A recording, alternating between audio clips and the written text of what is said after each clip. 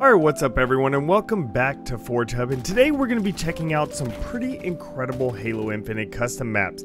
Now, as y'all have, I'm sure, seen on the internet, there have been a ton of incredible maps made over the last couple months, so I'm going to be jumping in and going to be playing some of these maps, and again, all download links will be in the description down below, so let's go ahead and jump into the very first map. The first one is called Orion Alley. Now, as you can tell, this is a Bioshock themed map, and it is a beautiful map, and it is created by Farsight 360.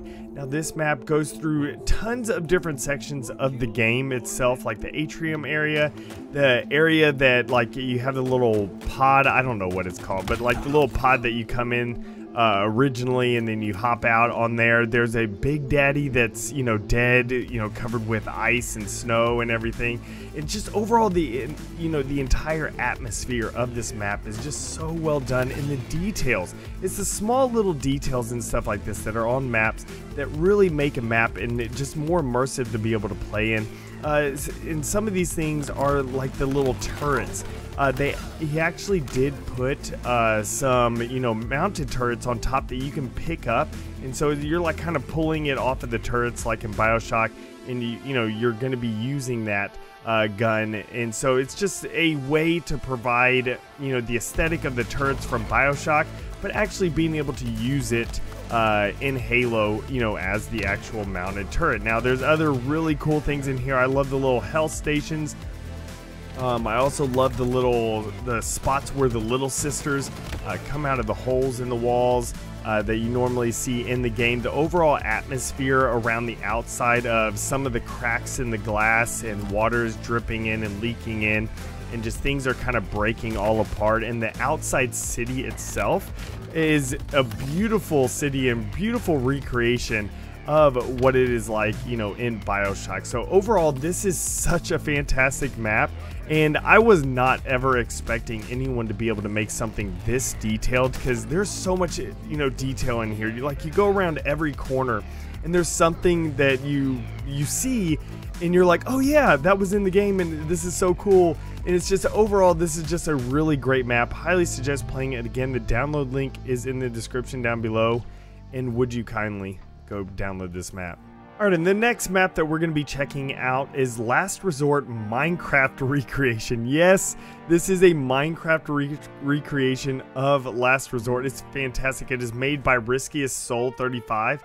Now, this map, as you can tell, is Minecraft. Like, they did such a great job of adding the grass patches, the sand, you know, the textures on the wall for like the brick texture and stuff, and just kind of adjusting some things to fit in the Minecraft style, you know, just because not everything will work if you're playing and stuff. I'm really happy they didn't necessarily make it to where you have to jump on every block. Now, there are some blocks, like especially down by the beach, where they're a little bit, you know, it's a little bumpy, so you got to make sure you got to jump on some areas, but that's perfectly fine. And overall, this is just totally, you know, just ridiculous to be able to play on, and a ton of fun to be able to play on, just because you're not expecting to play in a Minecraft type of world in Halo, and especially with a recreation of Last Resort. So it's just overall a ton of fun to be able to play on. I do enjoy some of the additions that they made to, you know, just make it feel a little bit more like Minecraft with the lighting and adding torches and stuff like that onto the wall. It's just a lot more enjoyable, and it's really cool just with that Minecraft theme and aesthetic and everything. So overall, this is a fantastic map. I definitely highly suggest on playing it. Again, the download link will be in the description down below. The next map we have is the Halo 3 Warthog Run. Now, this is a remake of the Warthog Run from Halo 3 with some slight adjustments. You know, you can't make it perfectly because it's not large enough of a canvas to be able to really fit the full thing. So there are some teleporters in there to teleport you to different sections, but it is instant teleportation, you know, and you don't really have any type of issues with it. Like, you just go right through the teleporter and you immediately spawn into the next section. But this is made by UNBROKENONYX, and it is a beautiful remake of the Halo 3 Warthog Run. They even include the mongoose and the ghost that you can drive. That's over to the left side of the beginning of the actual, Warthog Run. So that's something that's really nice. I was wondering that whenever I first jumped in and played it. I was like, is it gonna be there? I went and looked, and it was there, and that's fantastic. Now, there's constant explosions going off. They even have the grunt at the very end, the little grunt Easter egg, and it's just it's kind of fun to just play this with the Halo Infinite Warthog, just because the suspension in the Warthog and Halo Infinite is awesome, and so you really bounce around and you don't like kind of slam into the landing like what you did in Halo 3.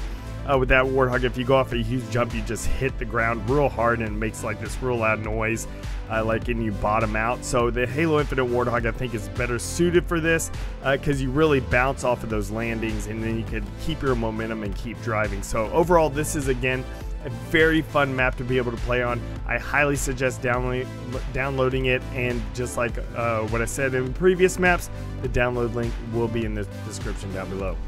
Alright, and the next map is called Athenaeum by Bullet to the Head 9, and this is a beautiful map that supports up to 2 to 4 players. It is a really small map, but it is a ton of fun to be able to play on, and the aesthetics are incredible. This is pretty much like an overgrown old library, and everything is kind of wooden. And so it's just all the details of, pieces of the ceiling falling apart, the just rubble on the ground, the actual book, shelves and everything on the walls are just really well done and well detailed, as well as the railings and the outside section where there is a small area that you do go outside, where you can pick up a power-up, and you can go ahead and activate that and go back into the action. And it's just overall just the aesthetics itself on this, the surrounding aesthetics, with the outdoors area, like the mountains off into the distance, are fantastic. Just the what is it called, the window panes are really well done. They're just make it to where it just adds more immersion to it, especially with the light rays and the God rays coming through these window panes or the broken parts of the windows. Just overall, this is a really fun and fantastic map. Highly suggest downloading it. And that will be it for today's video. I hope y'all enjoyed all these incredible maps that you can go play right now. Like I said earlier in the video, all the download links to these maps will be in the description down below. Be sure to subscribe right here on Forge Hub for more Halo Infinite custom maps, and I will see y'all next time. And remember, let's forge a new Halo.